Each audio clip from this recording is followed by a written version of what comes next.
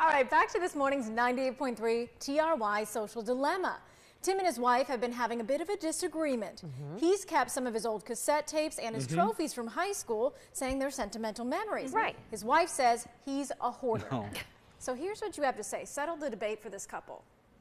First up, we have Pat saying, definitely not a hoarder. I still have some. They're a fond memory. JP agrees, saying, you're not a hoarder for wanting to keep memories.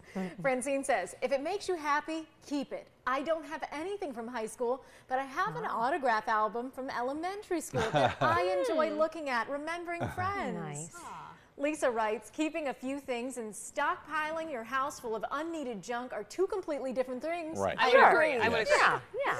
And lastly, Laura says, my suggestion would be to convert your cassettes to digital. That way you still have the music, but not the clutter. That's not a bad idea. Yeah, but it's cool to hold it Some of them. and look at it, right? Yeah. Right. Your old For sure. handwriting and love this See the mix from. memory. Right. Yeah. I got a box of them. I do. Thanks for the comments, everybody. We appreciate them. If you've got a story, a tip, a video, something you want us to see, share it with us on News 10 ABC app. You can find our app on Google Play or the App Store.